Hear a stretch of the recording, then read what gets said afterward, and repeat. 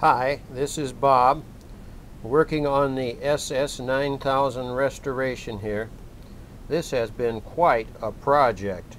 This thing has had a lot of parts that were missing, a lot of things that were wrong, needed a lot of repairs. Now on this unit here, this is the PA unit. I've got it mounted on the heat sink. I've got it connected up on the test bench. Here's the input line with an adapter there that I made up. Here's the output with an adapter. I've got the bird watt meter, 100-watt slug in there, so I can read. And there's a dummy load mounted over on the bench, underneath the bench.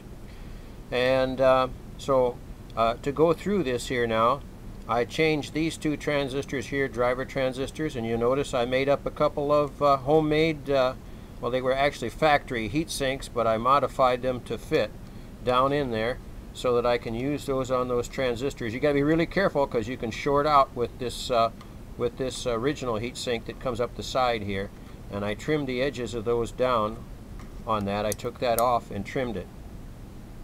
And so anyhow, here is the driver transistors here. Like I say, I made new heat sinks, and I rewound this transformer here, which is the output for the driver transistor here. The two final transistors were bad in the original. I had picked up about 8 pull-out transistors at a Hamfest, and they just, you know, they look pretty raggedy, but they were pulled out of some circuit boards. And so I went through those with an HFE transistor meter and matched up 2 of them, and they seem to be working pretty good. I found 2 of them that were good, so that's what I've got. I've got these switches here all set to 160 meters. Now 160 meters was the band that was the hardest to get working properly on this. So I've got it set to 160 meters, and I'm turning it on today for the very first time as a test here on the workbench. I'm driving this with the ICOM 746.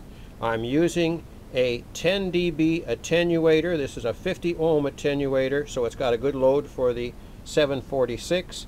I'm using a 20 dB attenuator, which is 50 ohms also, and that is feeding a 10 dB home brew attenuator back here.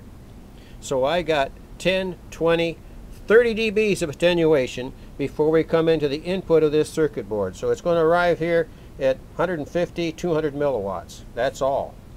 So here's the whole setup here. So I'm going to crank it on here and we'll see if she works. Okay, now I've got the ICOM turned all the way down, and we're showing 20 watts. I got a couple of wires hanging in the way there. 20 watts on the bird meter. And just for the fun of it, I'm going to kick it up here, run the power up. There's our 100 watts output. No problem. In fact, we can peg the meter.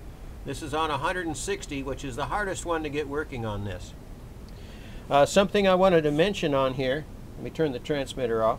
Something I wanted to mention on here is that I'm really happy with the way this thing's working. On here is that these little capacitors, you see them here. The focus is not the best.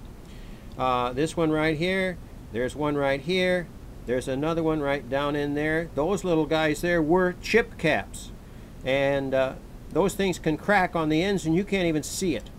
So this thing used to take off and oscillate, and I think that's how the finals were fried. So what I have done is I have replaced those chip caps with ordinary ceramic capacitors, and this one down in here is a 0.68 monolithic here. This is a 001 at 2 kV. The secret is to get those right down smack on the board so there is no wire lead inductance at all. So I've changed those caps. There's also one back here behind this transformer down in here, and I changed that one too. So that solved the oscillation problem in the final, and I wanted to mention that to you. I also changed these resistors here. There's some 3.9 ohm and 3.3 ohms. I took those out, and those had all changed in value. So I changed those out. There's a guy on eBay sells them 35 for $1.29, and then you pay about $3 shipping and handling. So I changed all of those with nice new ones. I also rewound this toroid here because this winding here was kind of banged up on top and the insulation was torn, so I rewound that. I also found that this jumper here with the phono connector on it was bad. It was shorting out inside. So I took that off and made a new one. So that's the whole deal there. And like I say, it's working really good. Let me turn it back on transmit here. And I've only got it running the 20 watts right now. But I've got a oscilloscope here. We can look at the output. And I'm on the output. And believe it or not, that is the 160 meter output from the SS9000 transmitter PA board. Just touching the probe to the output jack on the PA board. That's beautiful sine wave.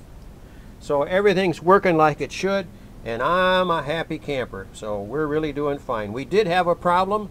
Found out that the readout tube, the vacuum fluorescent display, is cracked. So I'm stuck right now looking for one of those. Those are very hard to find.